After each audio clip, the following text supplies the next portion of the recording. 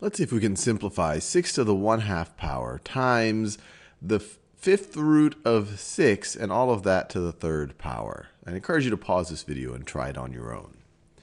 So let me actually color code these exponents just so we can keep track of them a little better. So that's the 1/2 power in blue. This is the fifth root here in magenta. And let's see, in green, let's think about this third power.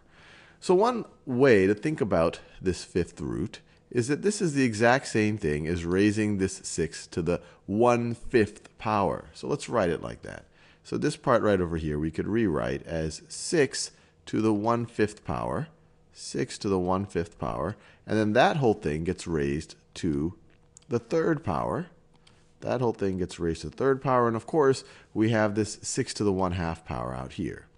6 to the 1/2 power times all of this business right over here. Now, what happens if we raise something to an exponent and then raise that whole thing to another exponent?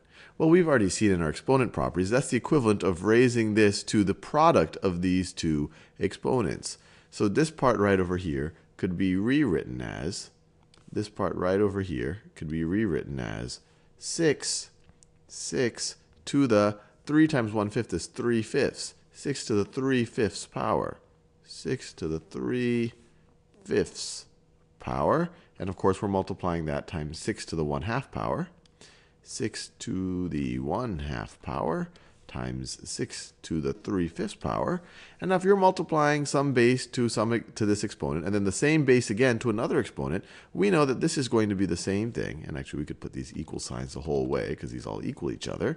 This is the same thing as 6 being raised to the 1/2 plus 3/5 power. 1/2 plus 3 over 5.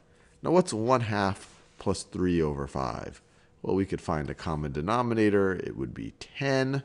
So that's the same thing as, actually, let me just write it this way. This is the same thing as 6 to the, instead of 1/2, we can write it as 5 over 10. Plus 3/5 is the same thing as 6 over 10. 6 over 10 power, which is the same thing. And we deserve a little bit of a drum roll here. This wasn't that long of a problem. 6 to the 11/10 power.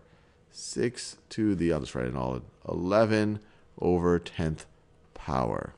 And so that looks pretty simplified to me. I guess we're done.